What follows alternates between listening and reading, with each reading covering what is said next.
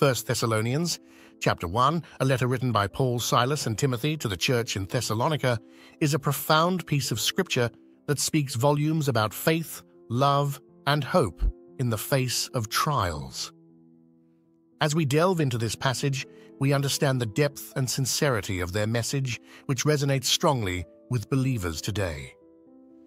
The opening verses of this chapter set the tone of gratitude and joy.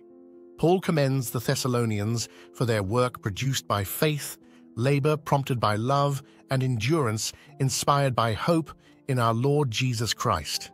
This isn't just a polite greeting, it's a powerful acknowledgement of the genuine faith and vibrant community life that marked the believers in Thessalonica. Their faith was active, their love was laborious, and their hope was steadfast, even in the midst of severe suffering. This text challenges us to examine our own lives. Are our actions reflective of a faith that actively engages with the world? Does our love for others push us to labor, to work tirelessly for the benefit of our community and those in need? And in the face of trials, does our hope in Christ propel us forward, giving us the endurance to overcome? Paul also mentions the Thessalonians' reception of the word in much affliction, with joy of the Holy Spirit. This juxtaposition of affliction and joy is striking.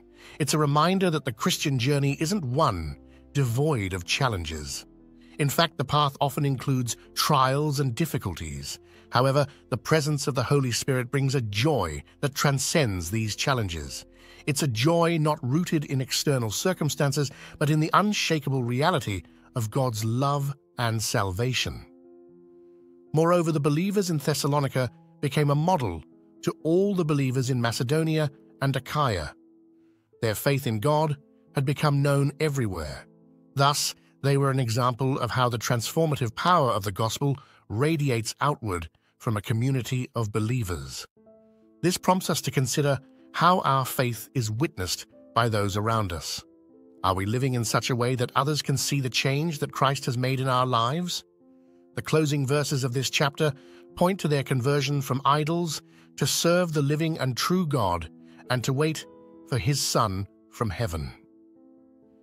This is a vivid portrayal of the Christian life, turning away from the empty promises of the world and serving God wholeheartedly while waiting for the return of Christ.